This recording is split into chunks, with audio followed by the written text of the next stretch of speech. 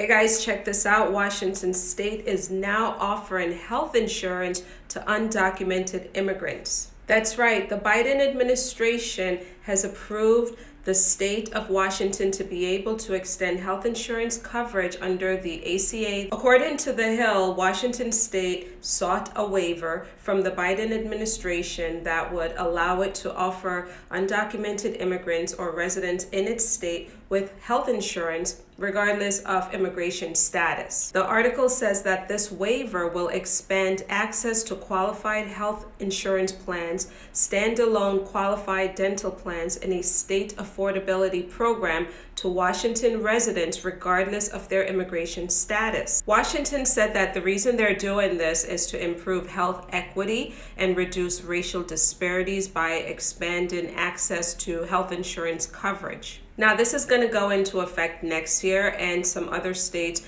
just so you know, do offer medical or health insurance coverage to undocumented immigrants. However, this is the first state that is actually going to be tapping into federal dollars to make this happen.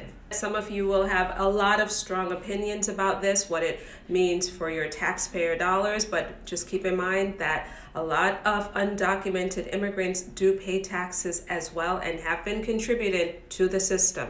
Share your thoughts below and let me know what you think about this.